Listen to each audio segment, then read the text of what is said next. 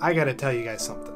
I've been looking everywhere, trying to find on how to blur your camera in OBS on a Mac. Yes, for weeks, if not months, I have been looking for this task, and I've had no luck. Digging through YouTube videos, searching forums, digging on the internet anywhere I can for hours on days, whenever I have spare time anyways. Well, I finally found it, and when I realized what it was like, really? That's it? I did not use Stream Effects in OBS for the plugin because I'm a Mac. Mac does not support Stream Effects for OBS, only Windows. So, with that being said, let's dive in, and I'm going to show you guys how I got around to blurring my camera in OBS on Mac. And just to let you guys know, I always stream every Friday at 7 p.m. Eastern Time, description below. Alright, so the way to do this is what you want to do is you want to first go to your App Store on your Mac. When you go to your App Store, I want you to type in and search for camera settings. Then once you come in your search results here, you're going to see webcam settings. This is the application that I was talking about, where you're going to be able to do a bunch of configurations to your webcam. Think of it like the Logitech settings application that they give you. It's similar to that, but for a Mac, I like using this one because I can have different profiles for different cameras that I have plugged in. Whether it's Elgato, like capture card for your DSLR, or even webcam, obviously. So then once you grab this, I think it was like $5. It's very cheap. Best investment ever for controlling my cameras. So then once you download that, you go ahead and run it, and it's going to be up here in the top corner of your screen. So then it shows the current cards that are plugged into your computer. So the first thing that you're going to want to do is go to Show Webcam Settings panel. Then once you do that, then here is all your settings. So right now, I have one C615 from Logitech and another one of the same plugged in. The Elgato capture card is just plugged in, not doing anything right now. So to know which camera is which, that's just kind of a judgment thing, especially if you're plugging in more than one of the same camera. So then what I do from here is you can easily, now that I think of it, as I make tweaks here, it's probably going to mess up my OBS. So let me bring in OBS here, okay? So now if I go into this right here and just choose that camera for starters. And this is what it will look like from the start. You got a basic, advanced, and preferences. So in the basic, I set mine to manual. I never use auto because then you're going to have focus coming in and out and all that. So then, like if you're doing product reviews, I always try and find my happy medium for the focus and just leave it as is, and I've never had a problem before. So then this is all set to your own custom needs depending on what you have running for your soft lights, the lighting in your room, etc.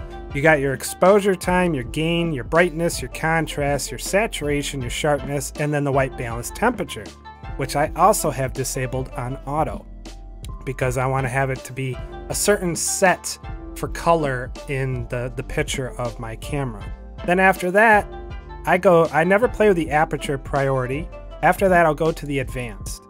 By default, it's on 60 Hertz. I always turn off the backlight compensation because if you have a dark background or something on your picture, if you turn that on, it will help a little bit, but then if, say, you don't have a really fast computer, it's going to use up your resources. So I always turn that off and then just adjust everything manually to taste.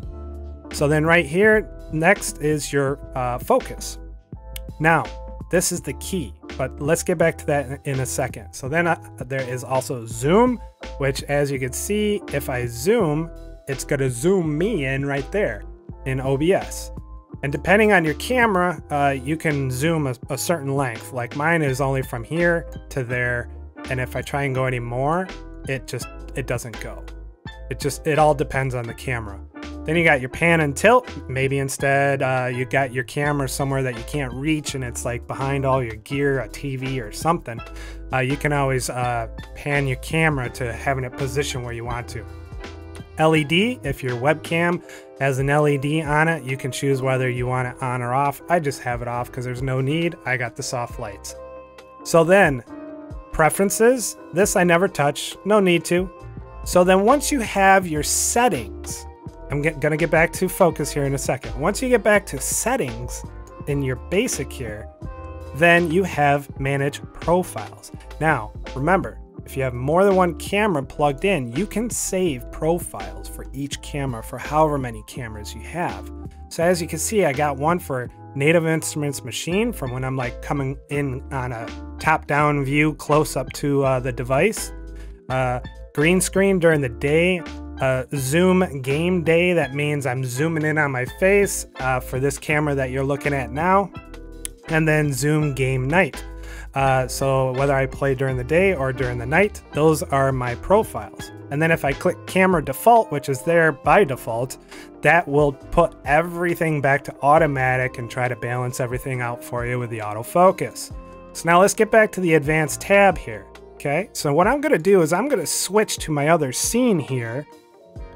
This is what I call my be right back scene, okay? So, or like you could do like a starting soon, stream starting soon or something like that. And this is what I was picturing to have a blur effect, okay? So now let me choose the other camera here. All right, so now that I chose the other camera, which is the same name, it's just kind of named differently here, so that you can kind of tell the difference between the two. Now, I also have all my different settings here, of course, but if we go back to the advanced, go to the focus and start cranking it up. There it is. There's your blur. So if you want a blur, like be right back screen, starting soon, what have you, that's the key. I mean, of course you could bring it back and then you can just have this be another view too if you want for in your for your OBS scenes. But for this purpose that I did here, I just said 75%. That looks pretty cool, you know?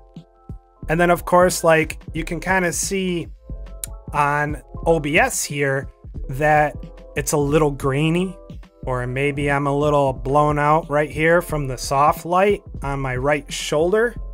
So I mean, that's where you could dive back in and adjust your exposure time, your gain, your contrast, all that stuff, and then you would be good to go. So that is pretty much how I figured out how to get that blur effect on a Mac in OBS for your webcam. So yeah, once I figured that out, I was like, yes, that's it. That will work for me. And I don't need a Windows PC to be able to have a blur effect on my camera. It does just the same exact thing. And I highly recommend grabbing that application and it will do just fine for you. But just a reminder, I stream every Friday, 7 p.m. Eastern time. Link is in the description below. And let's come in, let's chat. I'll help you out with anything you guys have questions on, or let's just chat about anything. Let's play some video games and stuff too. Alright guys, I'm DJ Bone. Until next time, peace.